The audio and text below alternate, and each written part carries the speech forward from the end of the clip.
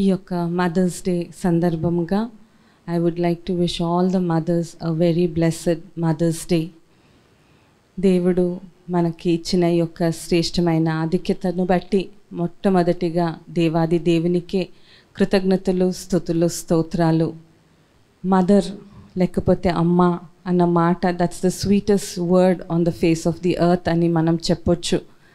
తల్లి అనగానే అందరూ కూడా చాలా ఎమోషనల్ అయిపోతాం, చాలా సెంటిమెంటల్గా ఫీల్ అవుతాం.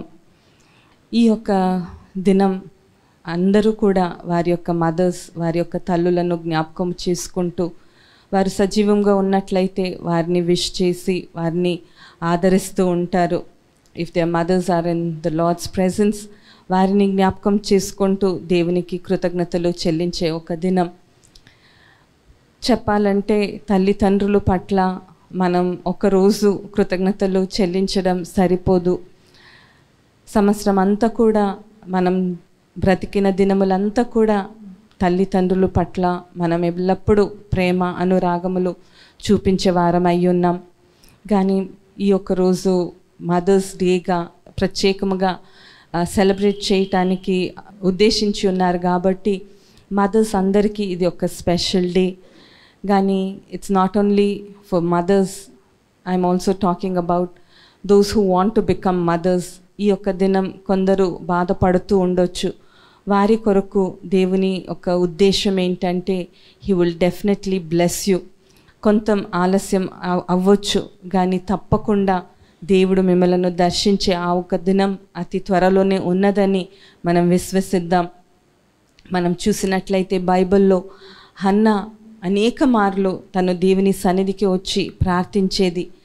కానీ తన జీవితంలో అనేక సంవత్సరాలు జరిగినప్పటికీ కూడా ఇంకా పిల్లలు కలగకపోవడం అది బాధకరంగా ఉంది.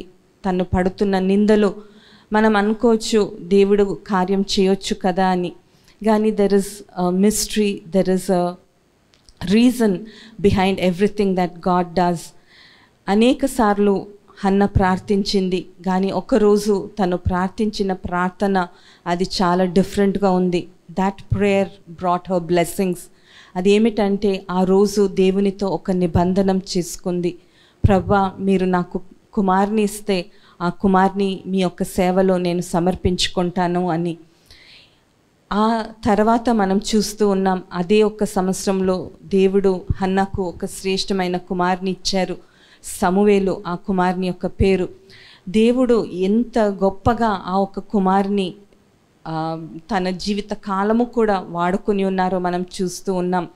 దానికి కారణం ఏంటంటే తల్లి యొక్క సమర్పణ, తల్లి యొక్క ప్రార్థన, తల్లి తనను పెంచిన విధానం.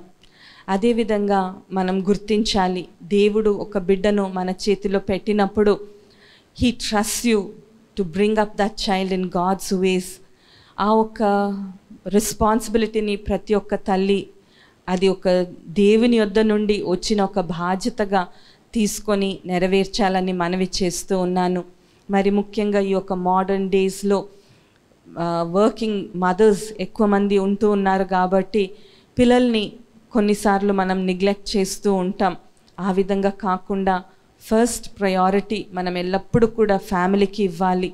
అందరూ అనుకోవచ్చు ప్రసంగికురాలు అవ్వడం గొప్పది, సొసైటీలో ఒక స్టేటస్ ఉండడం గొప్పది అని. కానీ దేవుడు దేనిని రివార్డ్ చేస్తారంటే ఆయన ఇచ్చింది మినిస్ట్రీ. మొట్టమొదటిగా అది మనం కుటుంబంలో మినిస్ట్రీ చేయాలి, మన కుటుంబాన్ని మనం రక్షించుకోవాలి, బిడ్డలను దేవుని యొక్క మార్గంలో మనం నడిపించాలి. కనుక ఆ విధంగా మనం ఎప్పుడైతే దేవుని మార్గంలో పిల్లలను నడిపిస్తామో ఆ తర్వాత ఏ ఒక మదర్కి కానీ ఏ ఒక్క ఫాదర్కి కానీ రిగ్రెట్ ఉండదు. చాలామంది వచ్చి మా పిల్లలు మా మాట వినడం లేదు అని చెప్తూ ఉంటారు. దానికి కారణం ఏంటంటే మీరు పిల్లలకి దూరంగా ఉంటున్నారేమో.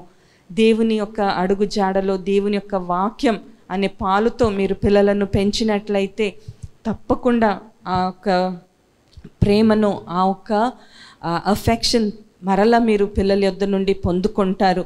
ఒకరు అన్నారు కదా, because God wanted to be in every place he created mothers అని. అంటే ఆయన యొక్క ప్రేమను, ఆయన యొక్క మంచితనమును లోకానికి చూపించాలంటే అది తల్లి ద్వారా ఆయన చూపిస్తూ ఉన్నారు. అందరూ కూడా పిల్లలను కనియే మదర్ అవ్వాలని లేదు. మనం చూసినట్లయితే మదర్ తెరీసా గురించి మనం అందరము కూడా విని ఉన్నాం. ఆమె అనేక మందికి మదర్గా ఎలాగ అవ్వగలిగిందంటే she had the heart of a mother, she had the heart of Christ. అందరినీ కూడా ప్రభు వారి యొక్క ప్రేమతో ప్రేమించే ఒక మనసు ఆమె కలిగి ఉన్నది కాబట్టి ఆమె ఒక గొప్ప తల్లిగా పిలువబడుతూ ఉంది. అదేవిధంగా ఇది ఒక రెస్ట్రిక్షన్ ఎవరికీ లేదు. మనం దేవుని యొక్క హృదయం కలిగి ఉండి దేవుని యొక్క ప్రేమను ఈ లోకానికి ఒక మదర్గా మనం తెలియపరచాలి. దేవుని యొక్క ప్రేమను అందరికీ మనము పంచిపెట్టాలి. ఈ యొక్క మాటను మనం జ్ఞాపకం పెట్టుకుందాం. దేవుడు ఇచ్చిన ఈ యొక్క బాధ్యతను మనమందరము కూడా నెరవేర్దాం.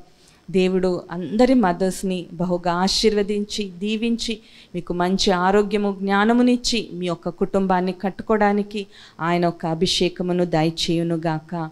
ఆమేన్. చిన్న ప్రార్థన చేసుకుందాం.